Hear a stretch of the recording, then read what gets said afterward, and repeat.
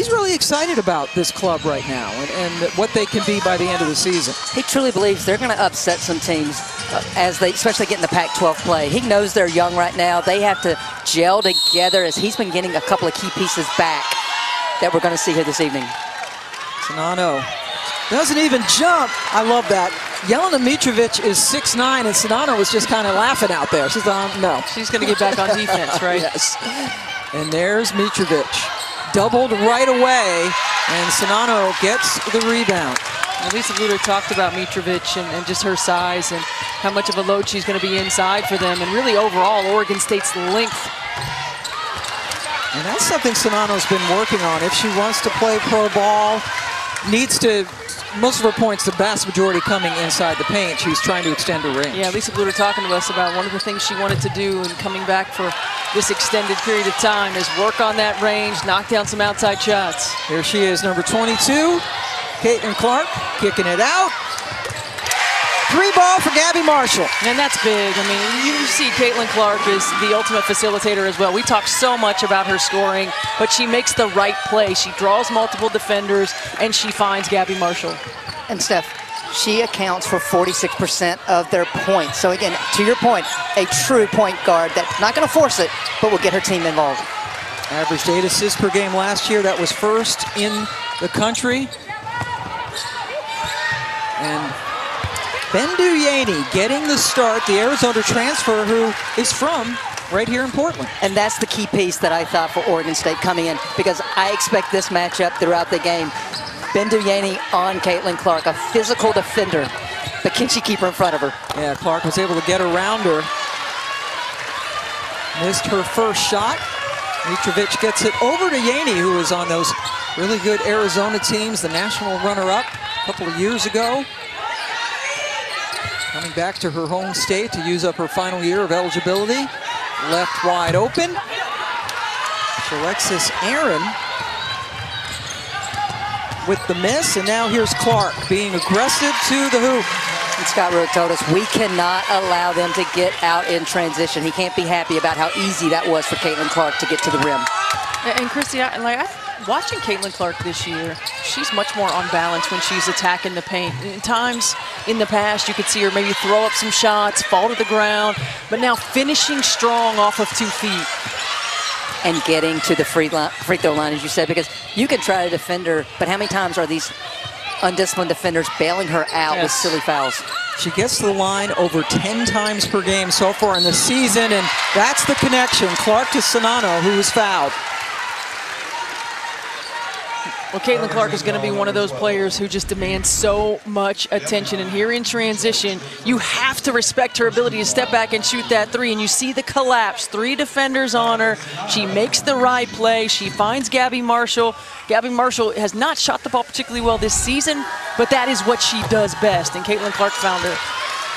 And Marshall shooting, just 30%, and on the season, 20% from range.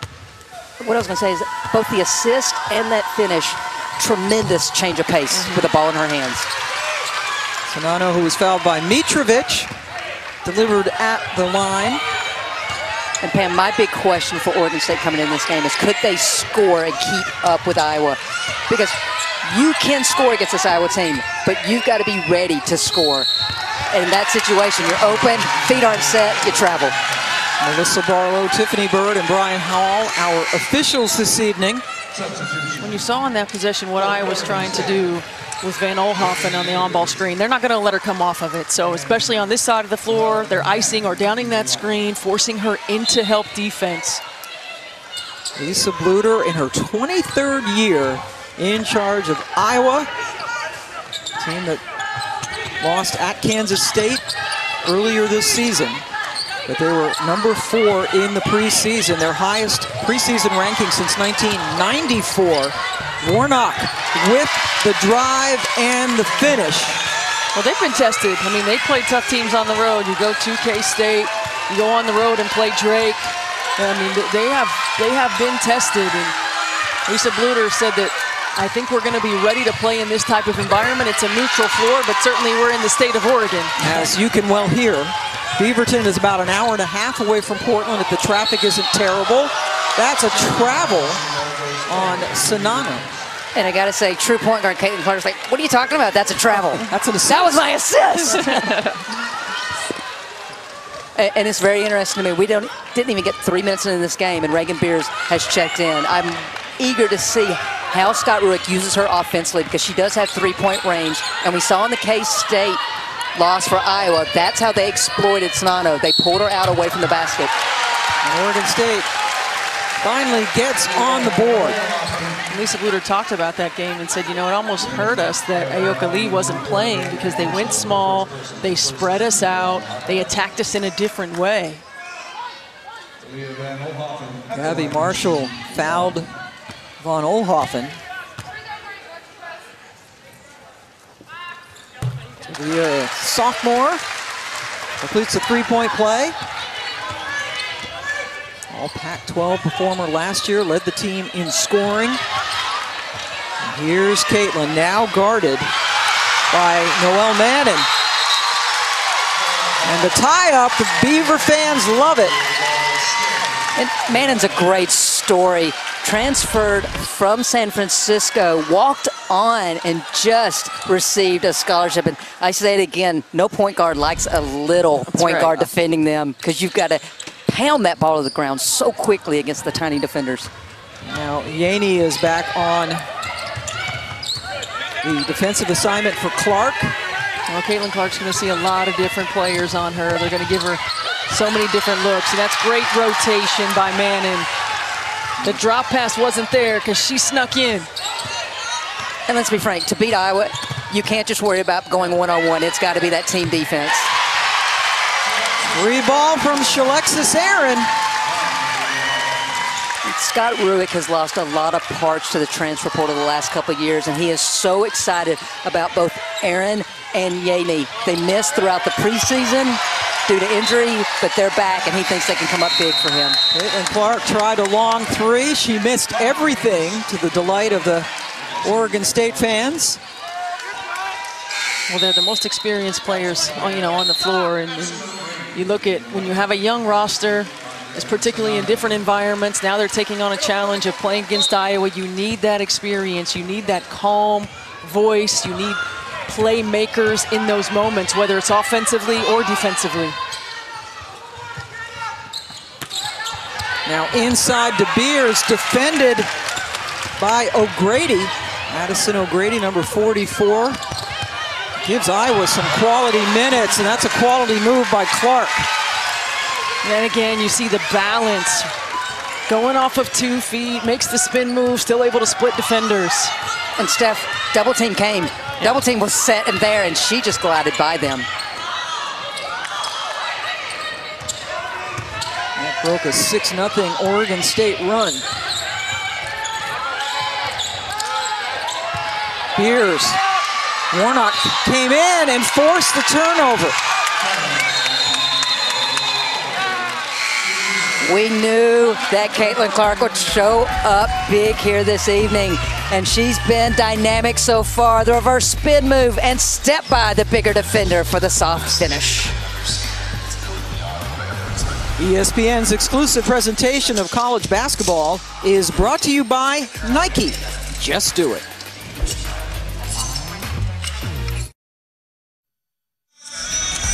Let's go back to last year's NCAA tournament second round in Iowa City against Creighton. Monica Sonano makes that shot probably 99 times out of 100. But it did not fall, neither did the follow, and the Hawkeyes in a game you did, Christy, lost to Creighton, a big upset in the second round. Yeah, Monica Sonano had a huge night, but unfortunately Caitlin Clark was off. And how? Because Creighton got really physical with her. And it was one of those games where Lisa Bluder was really frustrated with the officiating. And so, as great as Caitlin Clark is, I gotta believe she learned a lot from that loss, as all great players do. Absolutely, and of course Monica Sonano electing to come back using her extra year of eligibility, and certainly have to think that this is an Iowa team that feels like there was some unfinished business. It's a team that won the Big Ten tournament title and tied the regular season title with Ohio State. Got the high seed and fell to the Blue Jays, who were one of the Cinderellas of last year's NCAA tournament. Iowa has checked in Molly Davis, #1, and she's a player who is a transfer from Central Michigan, brings a lot of experience. And as Lisa Bluter said, spunk to her team as well. Coaches like spunk? Coaches love spunk. I feel like we also use that term for smaller players as well. But face guarding right now on the wing of Van Olhoffen. You got to deliver that pass. I mean, there was a clear advantage inside for Beers. Got to be able to get her the ball. We're already seeing the chess match between the coaches. Oregon State going really big now in the low post. Playing Beers along with Mitrovic. Scott Ruick, who is an Oregon native, did great things at George Fox before getting the job at Oregon State. And Pam, all he has done is, this program is really in trouble when he took over, and he has made them a national name. I can't say enough great things about Scott Ruick and how tremendous of an X and O coach as well as recruiter he is. Mr. Down Low. And Beers battling down low now with Warnock. Yeah, that's a lot of contact, and they get Beers. So much about the success of post players down low, not just doing your work early, but being able to get the ball to them when they're open, right? The timing of how to get the ball, when to get the ball, where to get the ball to them. Right away, you got to get it to her. And when you don't, Warnock just continues to work, continues to fight, and draws the foul. Hey, and for young players out there, Warnock got away with a little bit beforehand, and then Beers was responding, and that's what always gets caught. Caitlin Clark takes a seat on the bench. Gabby Marshall back in. There's Molly Davis. Kicking it out. Sydney Falter with the miss. So what does Iowa do offensively with Caitlin Clark on the bench? 11 points in the game. She is responsible for 9 of those, either her own points or off of her assists. Getting it into Mitrovic, who was able to collect it. Well, an Iowa team that runs a lot of that motion offense, they're going to have to get more player movement. The ball's getting stuck right now. You can't play all in on-ball screen action as Gabby Marshall gets an easy 2 there. But one of the best things that they do is that dribble that backdoor action. And with a big lineup like Oregon State has, you get the backdoor cut, you make that pass, you draw a secondary defender, then you have the pitch or the drop-off. So basically you're saying, be patient. Move is what I'm saying. Move. Rebound taken down by Falter. A long 3 by Warnock, barely took the front of the rim. But for Iowa, if Oregon State's going to go big like this, they've got to be able to knock down that shot. Yeah, and Iowa haven't had a lot of ball reversals. They've been getting one side offense, taking shots right away. I think they've got to make Oregon State work a little more as Van Olhoffen gets a 3 right there. Now, this is an Iowa offense that can score quickly, but sometimes you need to put some pressure on the defense. Molly Davis knocking down the 3. Her 4th of the season. Iowa coming in 4-1 on the year. Caitlin Clark, not much of a break. She's going to come in, as will Hannah Stolke, a freshman from Cedar Rapids. I like this look right here. It's not there, then you got to get it moving again. Or knock it down. Or if you're Reagan Bears, just keep doing what you've been doing, right. freshman. Knock it down. The reigning Pac-12 freshman of the week. It's a big Pac-12. A big Pac-12, and she's a big-time player from the state of Colorado.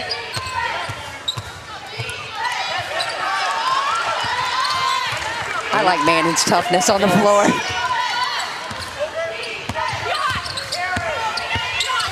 Davis dribbling right through. They need a shot. Warnock gets it up and in. And that's subtle by Molly Davis, but did not kill her dribble. That's a veteran point guard move. Continued with the handle, found her open shooter. Well, we were talking about this in the last game, right? The difference in a veteran point guard that keeps your dribble alive, work around the baseline, probe, and find the open player. Bank it in. Mitrovic. Her first made 3 of the season. Shot clock is off. Doesn't look like Caitlin Clark's going to get back in the game until the second quarter. She's been sitting over there for a while, but we haven't had a stoppage in play. And Oregon State going zone, end of quarter. Shot clock's winding down. Gabby Marshall, short. Mitrovic gathers, and that's the end of a very closely contested first quarter. Well, we wondered, could Oregon State score and stay with Iowa? Jelena Mitrovic is saying, oh yeah, give me the rock from deep with the bank open.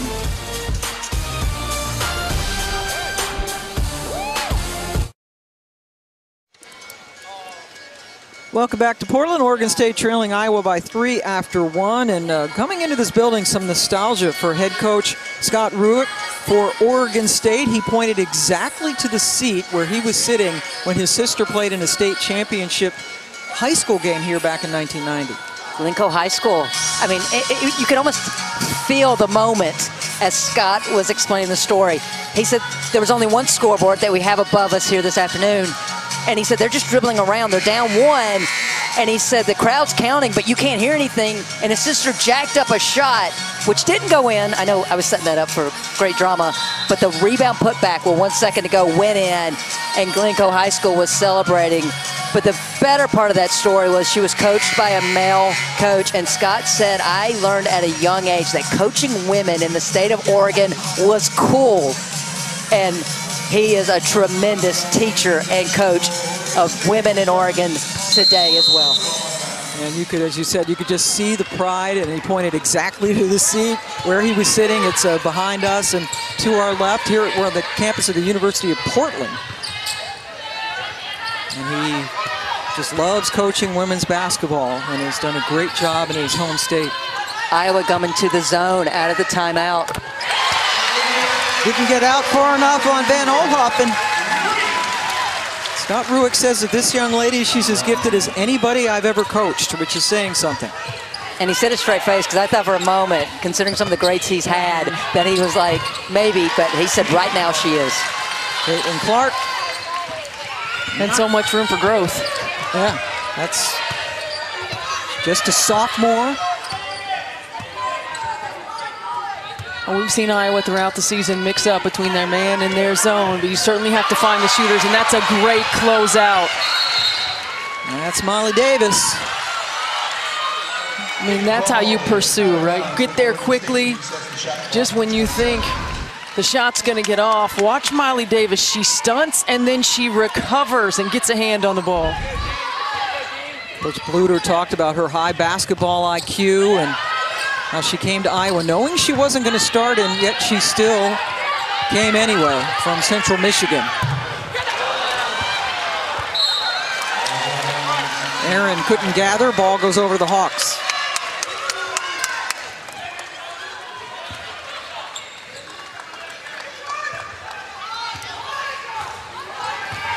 Steph, I feel like so far to this point in the season, it could be just learning the system. I expected Molly Davis to run a lot of points for them, to give Caitlin Clark a breather. I haven't seen it to this point in the season. I think that will be key for Iowa as they progress through the season, being able to give Caitlin quality blows while she's on the floor.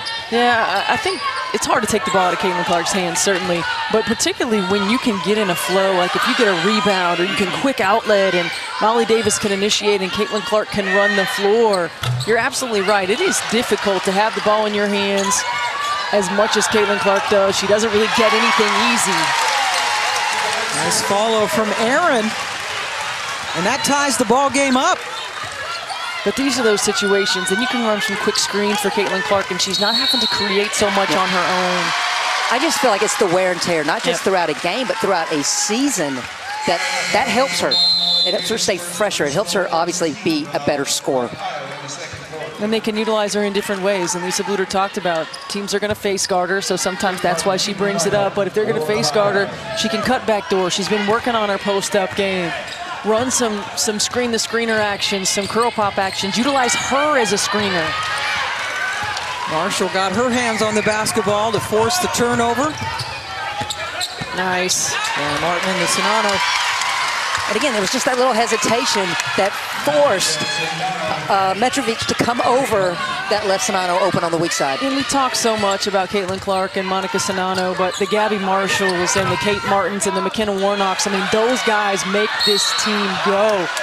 They fill in the roles. They surround those two with solid, consistent veteran leadership. And you see it here. Martin just hesitates. That pulls the post defender. No dropping on the weak side. Sonano open. Sonano committed the foul on the other end that sends Shalexis Aaron, pardon me, to the free throw line, a transfer from USC.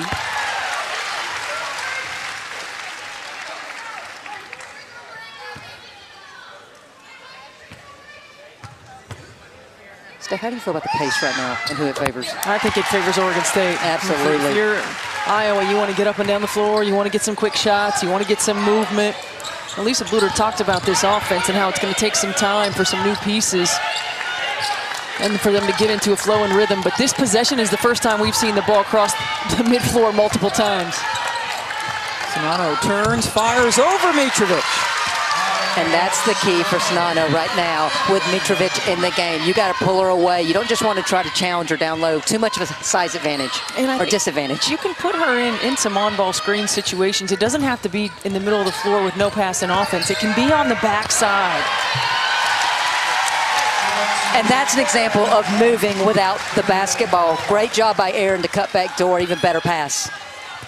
Knocks the game back up, and here's a Clark three from long distance, off the mark, but Kate Martin was there. I don't think she realized how open she was. A little bit of a hesitation, and now Sonano gets on the floor for a tie-up. She may not have realized how open she was, but Van Olenhoffen did. That was tremendous recovery to get that block. Stolke goes out of the game for Iowa.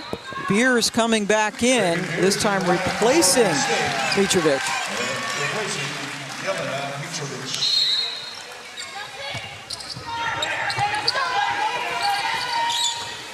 Clark defended by Yaney. Going to be so good. Yep. I mean, right there, she had an opportunity to tight curl and potentially draw a secondary defender, but when she gets the ball, she doesn't need a lot of space. She takes great angles to get by defenders. Oh, that's a terrific drive. Van Olenhoffen already into double figures. Leading this team, averaging 19.5 points per game. Caitlin. Martin, second chance. Clark buries it. Kate Martin, that's 2 big offensive rebounds. Didn't get the conversion on one, but just, you cannot afford to give a great scoring team multiple possessions. Highest percentage 3 in basketball. Rebound, kick out. That's right. Clark now into double figures and then called for the hand check.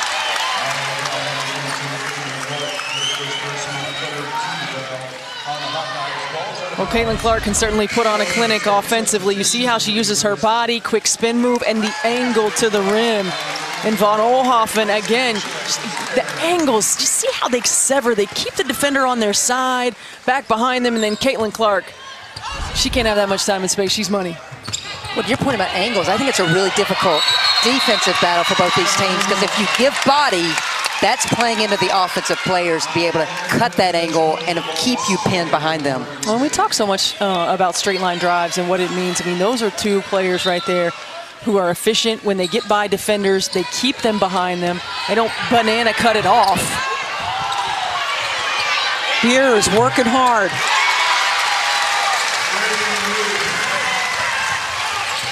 Clark pulls it, nails it.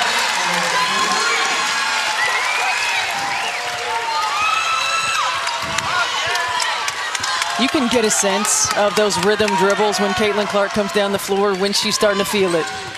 And Lisa Bluder says that, she knows when Caitlin's about to shoot the basketball.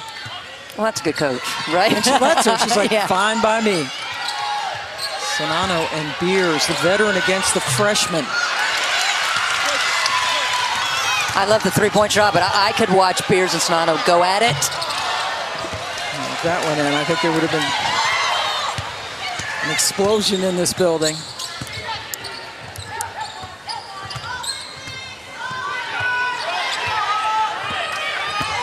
Whoa, Clark ran right into Beers. There was no whistle, but a travel called.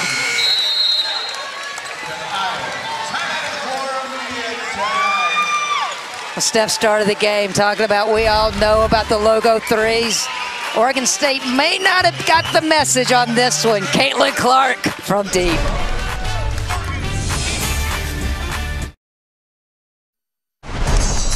Welcome back. Start of the show talking about how dynamic Caitlin Clark is, how unselfish she is. Coming in 46% of total points is Caitlin Clark. Well, she hasn't disappointed, showing the plethora of moves, taking what the defense gives her. If you play her tight, she's going by you. If she gets a step, she's not relenting. And oh yeah, when she crosses half court, she's money.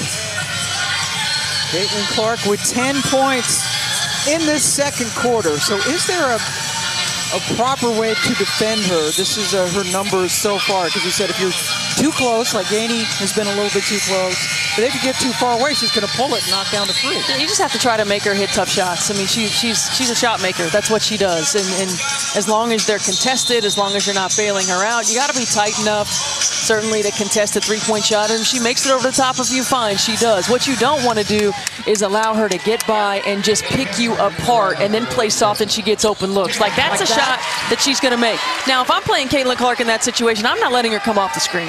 Anytime you're playing her, I would not allow her to use the screen. But that's a tough one right there, because it's such that tight window, so there is no time for help. They scouted that play. At a timeout They scouted execution. that play. Well, that's what I was going to say. Oregon State knew it was coming, couldn't do anything about it. But we've seen now in back-to-back ball games, out of timeouts, really ISOing on those elbows. Yeah, this is one of those right here. When you give her the ball, you've got to wall up right here and make her go the other direction. Ice that screen, down that screen. But that comes with communication. Those bigs have to call that. You have to know that it's coming. Sonano setting that screen for Clark. And Beers stayed back, and that's to Steph's point. It's got to be team defense against Caitlin Clark. Absolutely. Now, that's a nice play by Martin after she was bottled up, got it over. Made the pass, and a chance for a three-point play for Sonano. Just great unselfish play. Rotation occurs, and we've seen it time and time again. If you don't get the drop off of the weak side rotation, Sonano is too strong, and that's way too late. Lisa Bluter talked to us just about how important it is because they are so big. You can't go in there and try to shoot over the top of them. You've got to be able to find the next pass, whether it's a pitch for a three or a drop right there like that for Sonano. More good defense, this time by Marshall. Iowa's hit 4 of their last 5 shots. Sonano left open. Bottom of the net, another assist for Clark. And Oregon State has seen enough as the lead has ballooned to 9.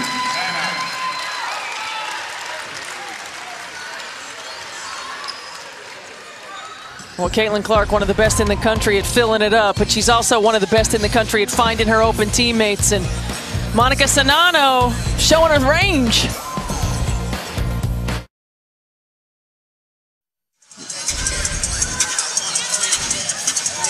We've got men's basketball going on in Portland as well.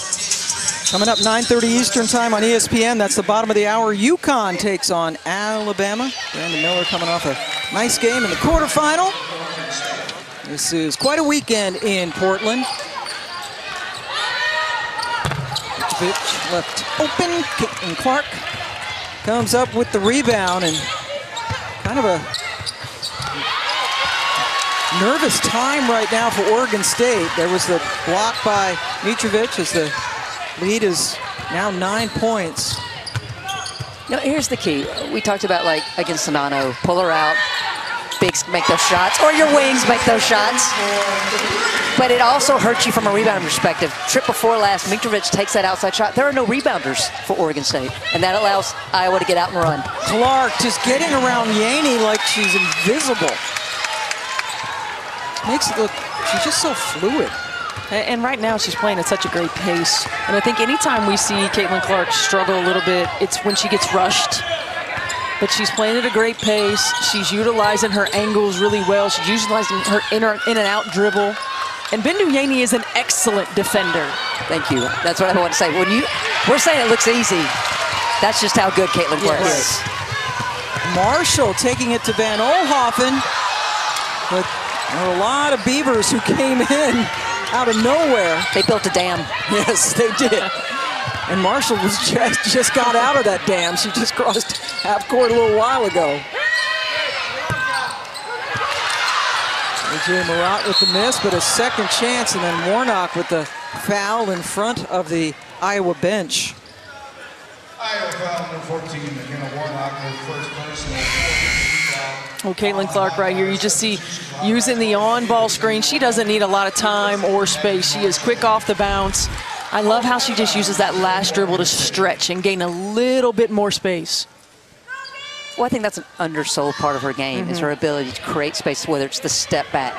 Her lateral dribble as well is just as dangerous. And I think Iowa can do even more of that drag screen higher on the floor. You don't have to wait till the three-point line. Hit somebody at half court. Because she can hit a logo three. Because she can hit a logo three. Davis back into the game. Keeping the dribble alive. Clark rescues. And then Caitlin Clark, who says, I didn't touch it. Ball stays with the Beavers. Clark, a very fiery player. That was another interesting thing when we talked to Scott Ruick the other day. I thought Caitlin was a little bit misunderstood. She's fiery on the floor, a little edge, a little Taurasi-like attitude, but he said she's really just ultra competitive and a nice kid. He said her mindset puts her over the top. This is how he closed it. He said, and her right hand's just magic. Yes, he would have loved to have brought her west. Aaron doing some nice things offensively for the Beavers. And then that's the third three that she's hit. So Iowa have to be a little bit more aware of where she is on the three-point line and close out quicker. Sonano has been working on that little jumper, hasn't she? Hey, Big Ten, get ready for it. Monica Sonano is added to the repertoire. So the shot clock is off now. Oregon State down 7.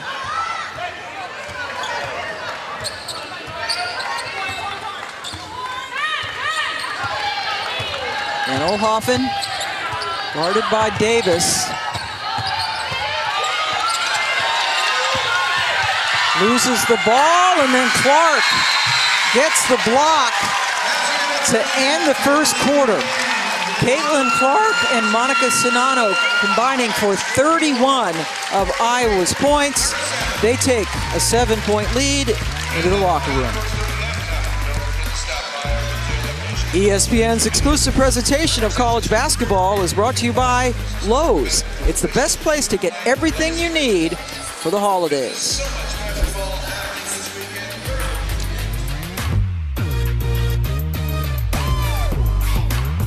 It is nighttime in Portland, Oregon. That's the Willamette River, and Iowa with the lead at the half. Caitlin Clark being Caitlin Clark, boy. Talia Van Olhoffen, very special for Oregon State as well.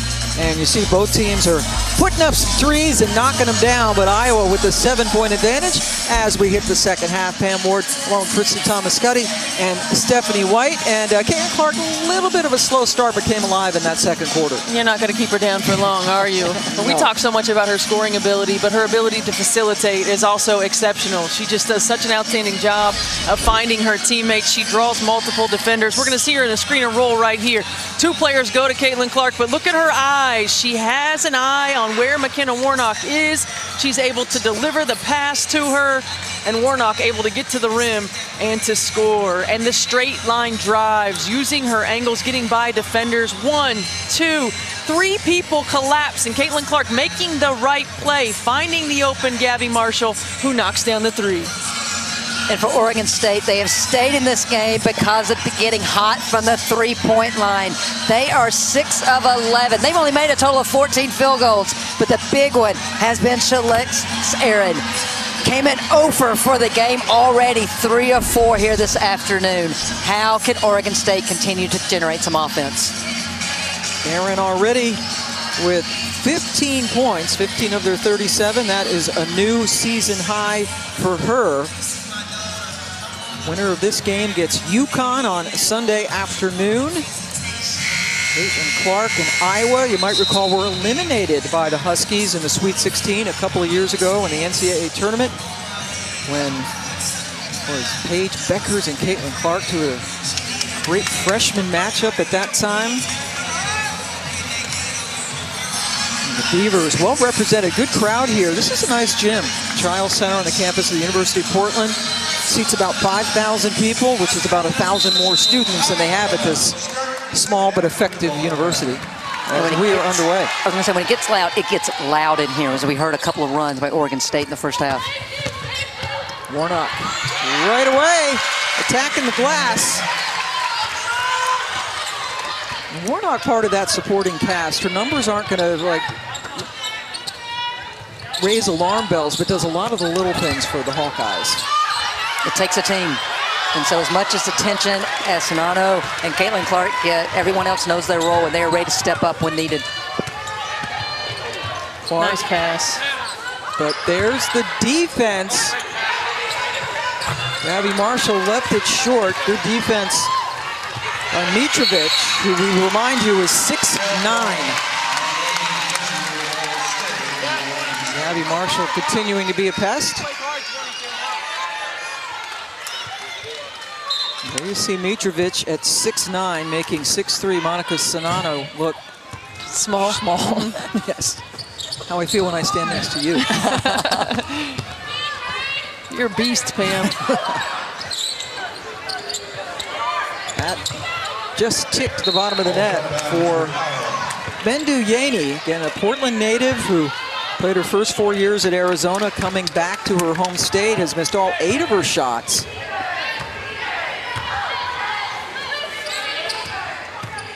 Marshall created space, wide left. I see Oregon State, a little more sense of urgency to get over those screens because Iowa's going to make you pay if you're not. They are. You can't play a drop coverage against a team that's used to making jump shots. AJ Murad, who has scored a double figures all 4 games this year with a nice turnaround. Sonano setting the screen, trying to get it back to her, but that was cut off nicely. That's the cut right there. That's it all day long. You might not have a one-on-one move with your Monica Sonano back to the basket against Mitrovic, but the pass and the cut. And Iowa is so good when they have off-ball movement. And Olhoffen with the miss. Here's Caitlin Clark. Yaney, who is a good defender, has her work cut out for Sonano with the rare miss. Has led the country in field goal percentage for a couple of years.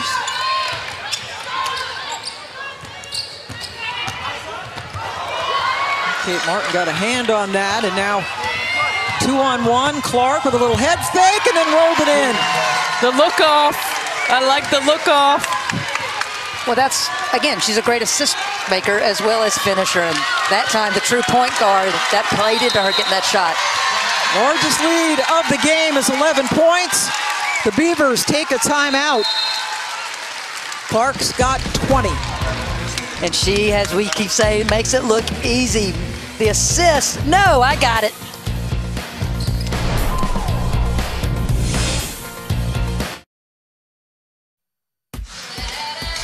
ESPN's exclusive presentation of college basketball is brought to you by Lowe's. It's the best place to get everything you need for the holidays. Back here in Portland, Iowa plays some pretty basketball. They sure do. Excellent execution, terrific spacing, great passing team. We're going to watch this play right here.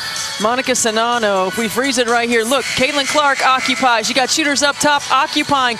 Movement without the basketball. And Sonano is a terrific one-on-one scorer. She is also an outstanding facilitator from the post position.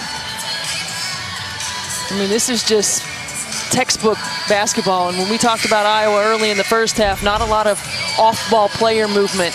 They are so hard to guard when all 5 players are moving and they keep you active and engaged. Because they play inside out. Great scorers, we know, but you put so much pressure on a defense where the ball goes into the paint first. Run that motion offense for Lisa Bluter. Oregon State down by 11.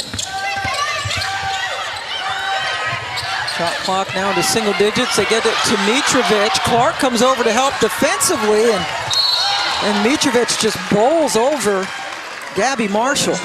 She doesn't need that dribble. No. She's just got to go right up into the shot. But I'll also say this is the disadvantage of 6'9". You could just tell didn't have the body control on the catch, which is why she had to go with a dribble. Now Mitrovic is going over to the bench for Reagan Beers. Gabby Marshall a little sore after taking that knock. Noelle Mannon coming back in as well for A.J. Marat for Oregon State, who come into this game unbeaten on the season. Wins over Hawaii, Seattle University, Eastern Washington, and Prairie View.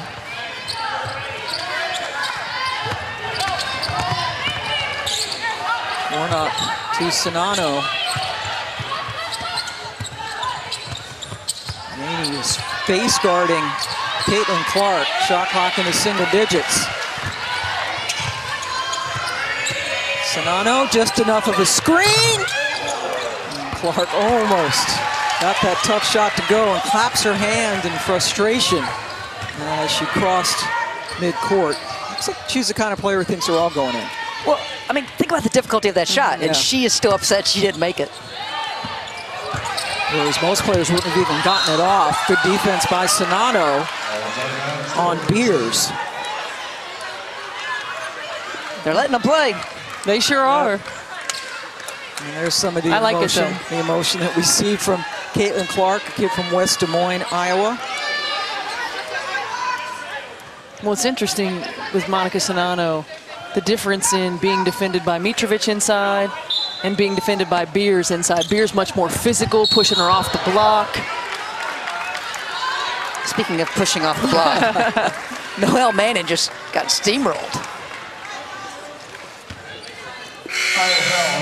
And one commonality of why Iowa is so great is solid post play. Monica Sonano, as well as Megan Gustafson, 4 out of the last 5 years have led the country in field goal percentage shooting. The commonality in that, to me, is Jan Jensen, the associate head coach for Iowa. Was a tremendous player at Drake in her day, and she continues, doesn't matter if they're undersized or not, to develop great post players for Iowa. She sure does. It seems like year after year. And Oldhoffen hit for Oregon State, and then a quick answer for Iowa by Kate Martin. Jan Jensen played for Coach Bluter and over at Drake and has been with her for all 23 years at Iowa. And Oldhoffen's a good basketball player. You think Jan Jensen's one of the best post coaches? Absolutely. I have said that. I mean, I used to go against her as an assistant coach when she was at Drake. I was at Illinois State, and I said it then. And so we're going back 20-something years ago, and she's just continued to get better and better. A great recruiter as well, but obviously knows how to develop these post players. And Iowa as a staff finds post players that fit their system. And you're absolutely right, the development, every year they get better. They're always incredibly efficient. Molly Davis waited for Annie to get by her before she put up the shot. Steph, do you remember an undersized post player by the name of Jenny Lillis? Of course I remember Jenny Lillis, yes. Huh. Has she done anything? Quite possible. There's Jan Jensen right there in the middle. Jenny Lillis on some of Lisa Bluter's first teams at Iowa. And that's, I mean, that's the one I think of when I think of undersized. Yes. Maybe 6 foot. Maybe 6'1". Jensen saying that's the way to do it. Iowa up 9, timeout in Portland.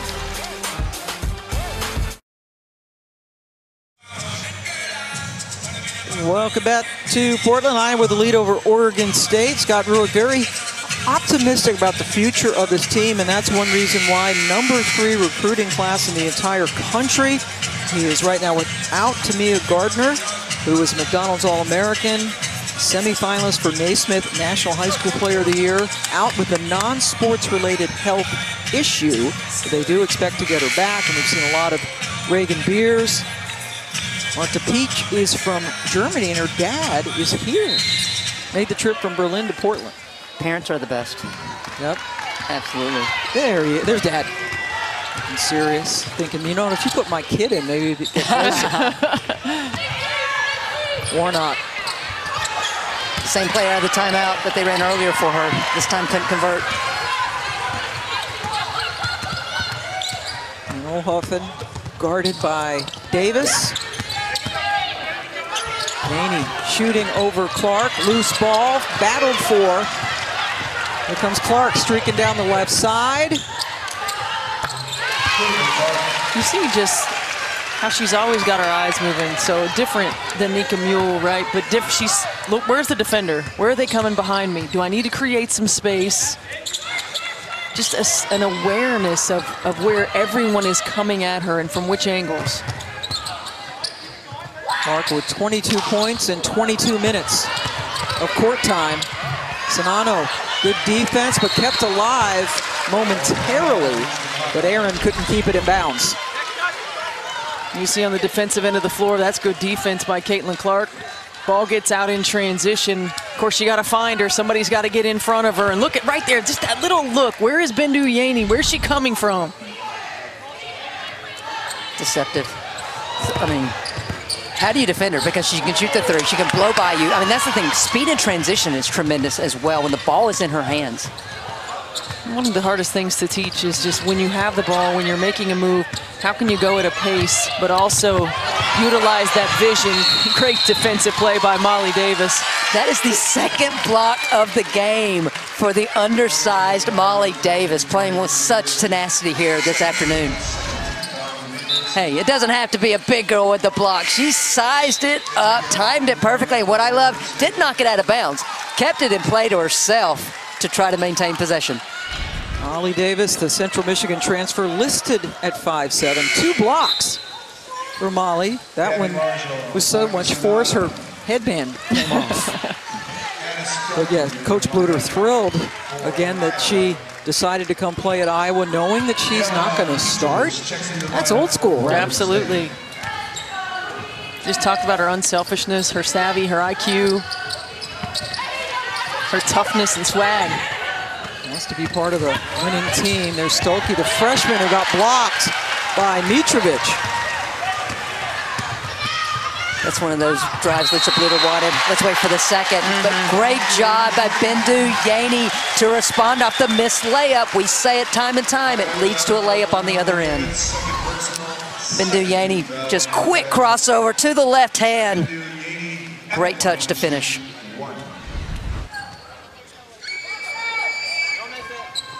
Yaney's first basket after she missed her first 9 field goal attempts.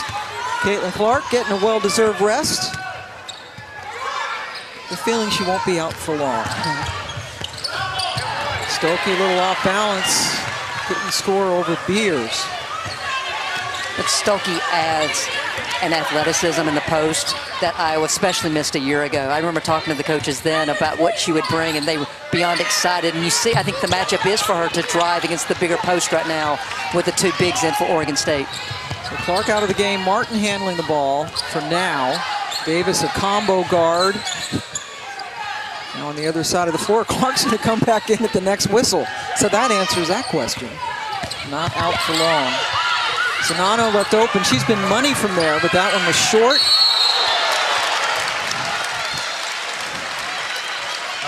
Another collision. Kate Martin called for that foul. And she's back on the floor. Can't even get her a blow around timeouts. That's what I thought was going to happen. Exactly. Caitlin averaging just over 30 minutes a game, but she strikes me as the kind of kid who would be on the bench going, put me in, put me in, put me in. As a coach, you feel those eyes on you. Yeah. I was about to say Beers got away with it, but she did it. It was a good call by the official. Reagan Beers called for that foul.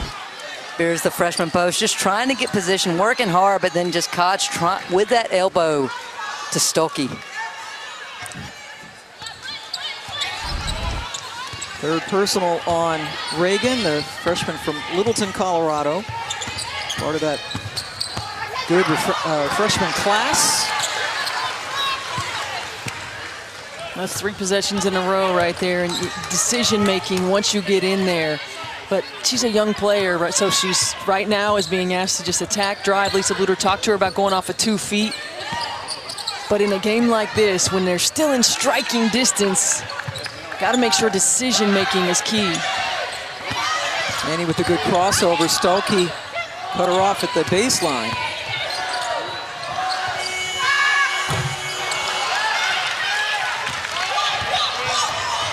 Clark with the Annie closing, goes down. I respect Yaney's closing speed there because I thought Clark was going to get it all the way to the rim. First one on Yaney.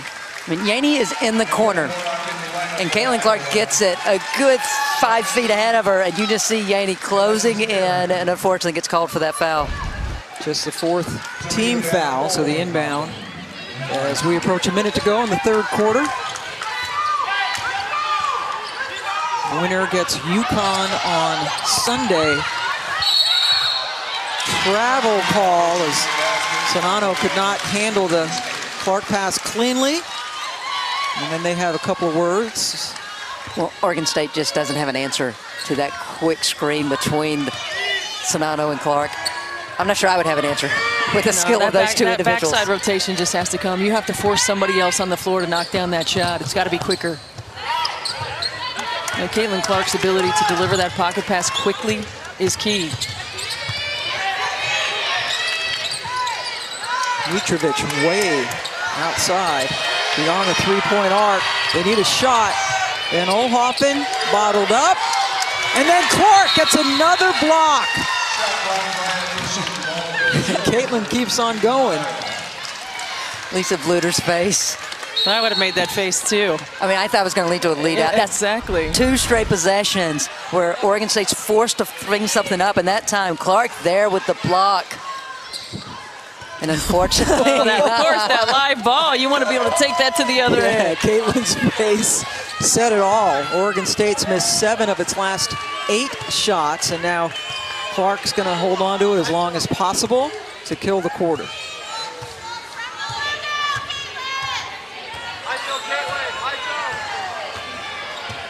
Sonano screen.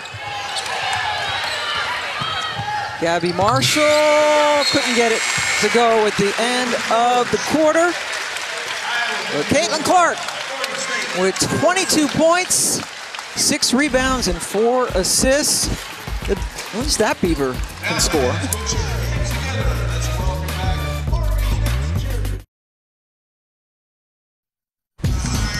So basketball yesterday, North Carolina came from behind to defeat Oregon. Eva Hodgson, especially late in the game, was terrific offensively. And Alyssa Usby, I know, player Christie, come on, hustle. I'm sorry, Oregon got Usby down the stretch. And that's not a good thing. And Stephanie Suarez, who is brand new for Iowa State, what a difference maker. On both ends of the floor, just dictated the game, ran the floor, altered shot, blocked shots, and hit a couple of threes as well. And those 2 teams will be playing in the Phil Knight Invitational, 7:30 Eastern Time, Sunday evening on ESPN2. A couple of top 8 teams. Whoever wins this game will take on UConn Sunday. And the losers will all meet in 3rd place games as well. Pam Ward, Christy Thomas-Scuddy, and Stephanie White joining you on the campus of the University of Portland. Clark, that's off the mark. To start things off here in the 4th quarter. Oregon State shooting just 35% on the day. Another good, Marshall's made some good plays out there on the perimeter defense. That's what Gabby Marshall does. She's one of those gnats, as Christy likes to call them, that's always involved in those plays defensively. Clark misses that time with the one-handed attempt.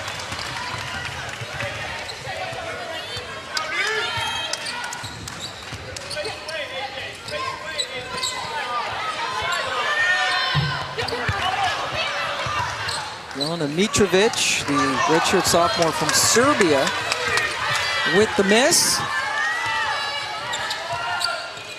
It's definitely concerns me about that last shot is that no Oregon State player made an attempt to go to the boards on that one. Warnock standing out there and knocks down the three. Second team all Big Ten last year.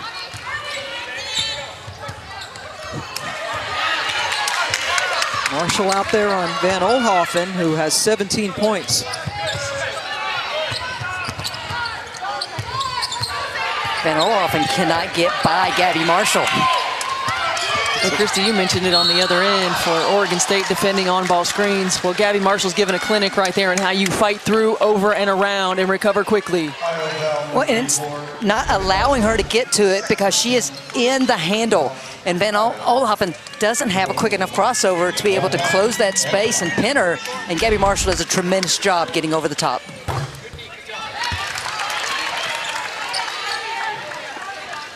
It's a third foul on Marshall. And Olhoffen gets one. Yaney back into the ball game for Marat. Bendu Yaney played high school here in Portland and actually lost the state title game in 2015 on this floor to a team that Davina Westbrook played on.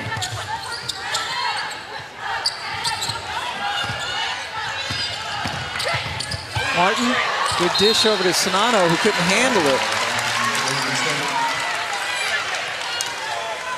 And I think that's an area that Lisa Bluter was alluding to you earlier, Steph, is that the chemistry on offense especially will continue to get better and evolve. We've seen a couple of misses right around the rim, just timing issues that you just need game reps together. And that's the thing is Bendu Yaney gets in the paint for two. The thing about even a veteran team that plays together, over the summer, you're not running at the same pace. You're not utilizing the same movements, the same actions. You do need game reps. You need real defense against you. You do. Clark misses again and then is called for the foul.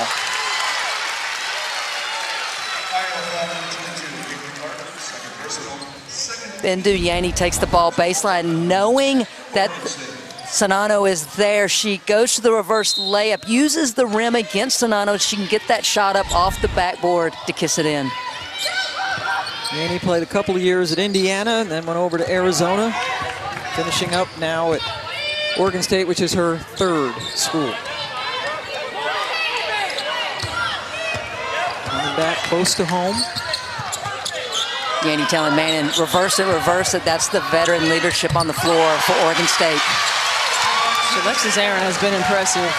Been quiet here in the second half, but knocking down shots early, being another offensive presence. Getting the crowd involved, the lead down to 6. Timeout.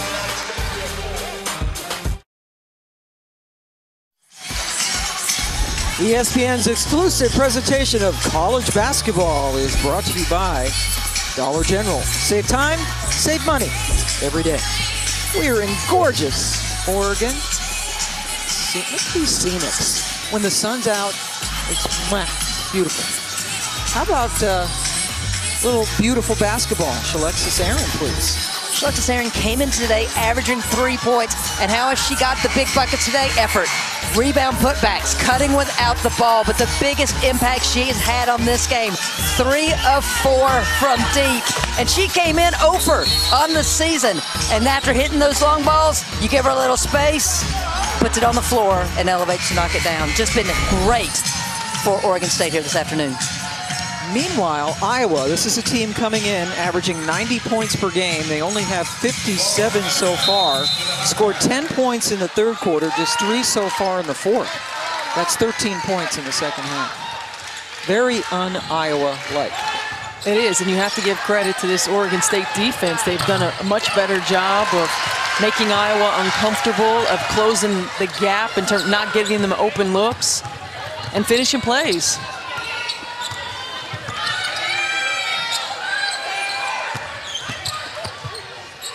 Sonano clogged things up in a hurry and then got tied up by Van Olhoffen. Possession arrow keeps it with Oregon State. Caitlin Clark 0 for 3 from the floor to start the fourth quarter. Steph and I have talked a lot about pace, and pace has been entirely Oregon State, especially this second half. And look at the difference for Iowa.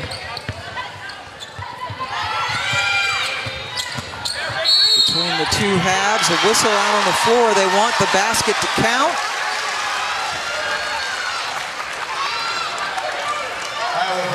Pam, the tell of two benches. Oregon State all saying count it, and then the Iowa bench staying on the floor. But another difference in the second half is Bindu Yaney's been putting the ball on the floor instead of settling for outside shots. Not a shooting foul. Kate Martin tried to save it.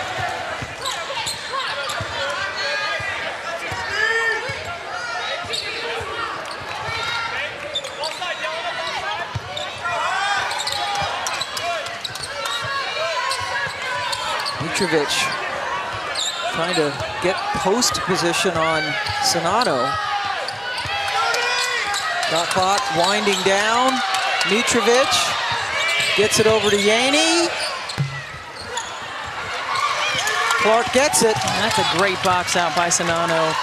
Really kept Mitrovic off the block, outside the paint, and did a good job of finishing that play with the box. Iowa's gone almost 3 minutes without a point.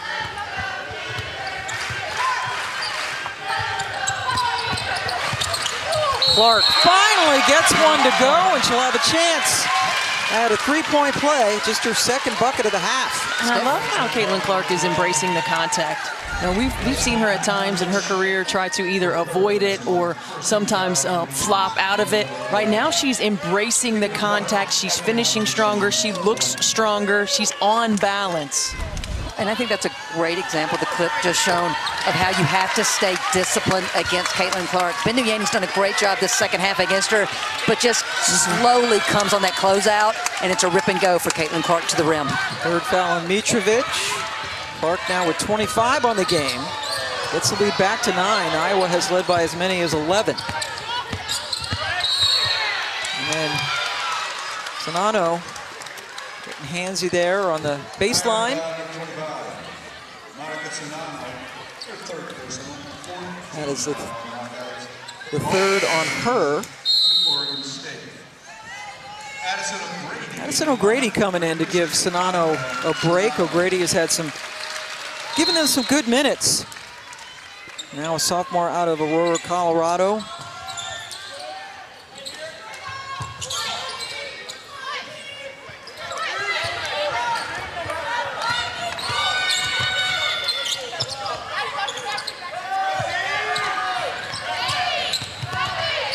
Yaney working on Martin, lost the ball temporarily. Mannon left open. 3 off the mark, but Mitrovic got the rebound and then is tied up. Mitrovic cannot bring that ball down. You basically take away any advantage you have at 6'9" when you drop the ball. Great job by Warnock to tie her up. The one thing that Scott Ruick had talked about was just her ability to learn how to play low and to be strong. You can play low without bringing the ball low, but a strong center of gravity, a strong base.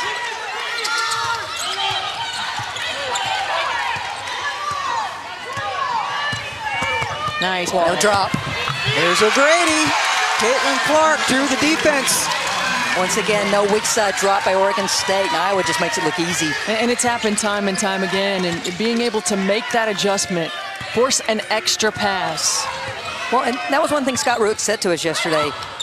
Iowa will be a crash course in adjustments for our team. We'll have to adjust on the fly, and that's one area that they just have not quite done it yet. And when you have a young team, it's hard. It's hard to make those adjustments in huddles, but you see it right here. There's no drop on the backside. Alexis Aaron is not there, and Caitlin Clark continues to be terrific in terms of her decision-making, when to attack and when to facilitate. Kenna Warnock just committed her second personal foul, and that has put the Beavers in the bonus now for the rest of the fourth quarter.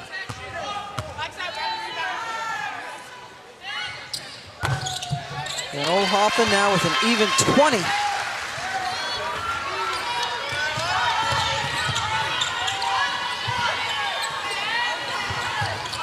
Martin couldn't get it. O'Grady stuffed by Van Oldhoffen. That was unfortunate because I love the pace of that cut that she couldn't finish. That was a great cut. It opened up the offensive rebound, but terrific second effort by Van Oldhoffen. Clark working hard to try to rid herself of Yaney. They don't get her the ball when she was open momentarily.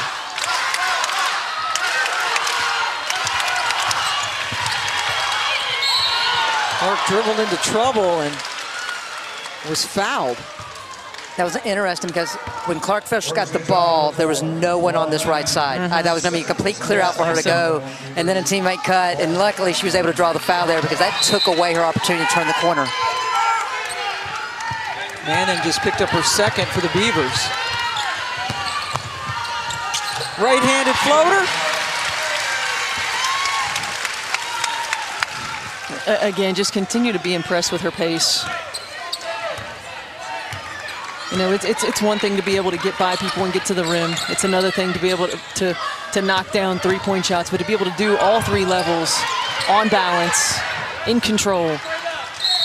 Clark takes a timeout after chasing down the rebound. Caitlin at her season average right now with 27 points. Caitlin Clark's inbounding the ball, and you've got to just body up there. Instead, comes around. This is just too easy because she turns the corner because the defense is chasing. And to Steph's point, the body control as well as the touch to elevate and put it in. You know, one of the things when you're defending a great player is you can't defend the action. You have to take the action away. If you're trying to chase and defend Caitlin Clark all game long, she's going to crush you. She's going to make you pay. You have to take her away. How do you take it away? Well, you don't let her go where she wants to go. So you top block cuts, or you down or ice on ball screens. You force her to make adjustments. Now, she's a great player, so she's going to make adjustments, but you give her one choice or two choices. You don't give her all three every time that she has the basketball.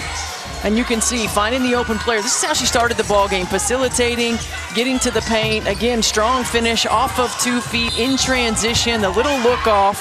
We, of course, know she can knock down three-point shots, but this is every other way that she can score the basketball, just the impact that she makes offensively for this Hawkeye team. Caitlin is 1 rebound away from a double-double. Oregon State switching up the defense here. They were trying to just get the ball out of Clark's hands there with the double team. I like the extended 2-3. Got to cover the middle, though. I was going to say, if the backside rotates up. Got to cover the middle. Yeah, that left Marshall wide open, and she buried it. After Oregon State got close, Iowa has extended back to a 13-point advantage. And I think this is the lesson from the K-State loss. They let K-State stay around, and it was getting eerily similar there before Lisa Bluter made that timeout call. Yaney. Some pressure from Oregon State, but Clark got it over and tells Gabby to give it right back to her, and Marshall does just that. Martin thought about taking the three. Warnock left open, hit it. It's been a soft spot the last couple of trips down. Warnock could kill you. I mean, she's just one of those 2 here, 2 there, a couple rebounds. But it's interesting, too, to see the lineup on the floor for Lisa Bluter. Down the stretch against K-State, she had a couple young players out there. She's going with the veterans here today.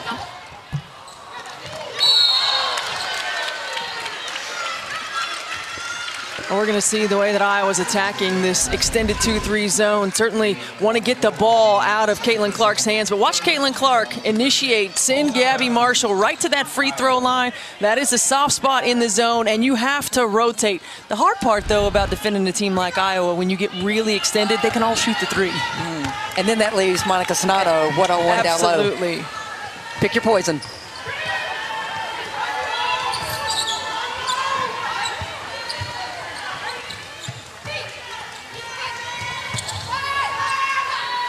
Shot clock into single digits, under a minute and a half to go in the game. Sonato wants it back. got the high arc on it because 6'9" Mitrovic was standing there. I'd want it too if I've been as hot from the high post as Monica Sonano has been today. Well, when you put in the work, you shoot it with confidence. And, you know, I love the way that Caitlin Clark is able to deliver the pass. There aren't a lot of players that can make that kind of pass in that situation, but the pocket isn't there, right? Sonano's popping behind the pocket. All right, Marshall clipped by Van Ohoffen, going for the basketball, and the Iowa Hawkeyes a minute away from playing UConn on Sunday. Well, you see right here, Caitlin Clark rejecting the screen. She's got her eyes on Monica Sonano, and she's able to make that behind-the-back pass. You don't see a lot of college basketball players that are able to make that pass. That aren't doing the it timing, to right. showboat. Absolutely. Absolutely. But it's efficient. You don't have to stop and pivot or pass over a defender. And it helps that pace that you keep talking about as far as rhythm shooting, cuts, and everything else. You see Caitlin Clark 1 rebound and 2 assists away from what would be her 7th triple-double of her career. Had back-to-back 30-point triple-doubles last year. Well, we got to get a defensive board and a couple of assists. Make this happen. Can I just give a quick shout out to Gabby Marshall? She has been on the floor at least 6 times today, and she has been huge defensively for them as well. I see her shaking out her right hand now. I think everything's going to hurt.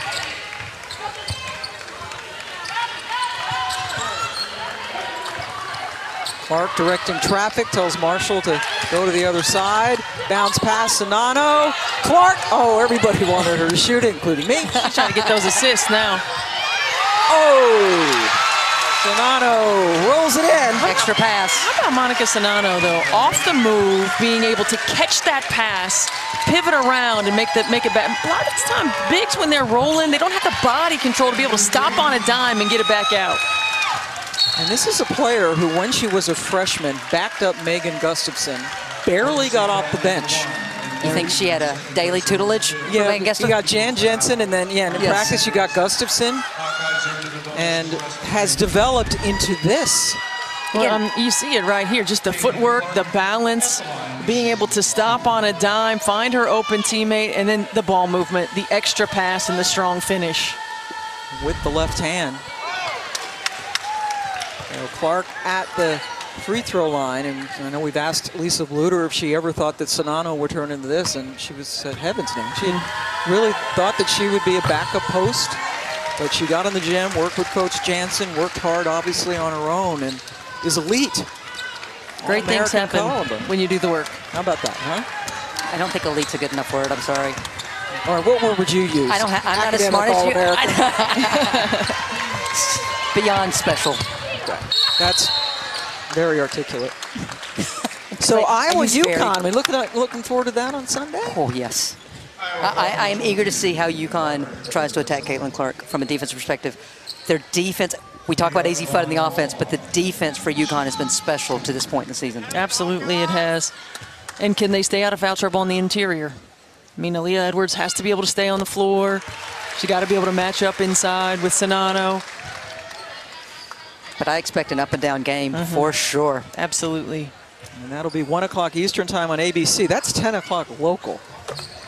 We have a game at 10 o'clock as well. That's early. It's 2 East Coast teams. That's early. They're fine. I'm not. They're young. So Caitlin Clark, 28 points, 9 rebounds, 8 assists, but the supporting cast really a good team effort. It's a team, and that's why I think they're dangerous. Take away Caitlin Clark, she's still going to facilitate, and the veteran core crew is there to support her. And you see the respect for Scott Ruick and the staff. I know Coach Ruick is a big Caitlin Clark fan. So Oregon State going to play Duke on Sunday, in the 3rd place game, Iowa and UConn for the championship.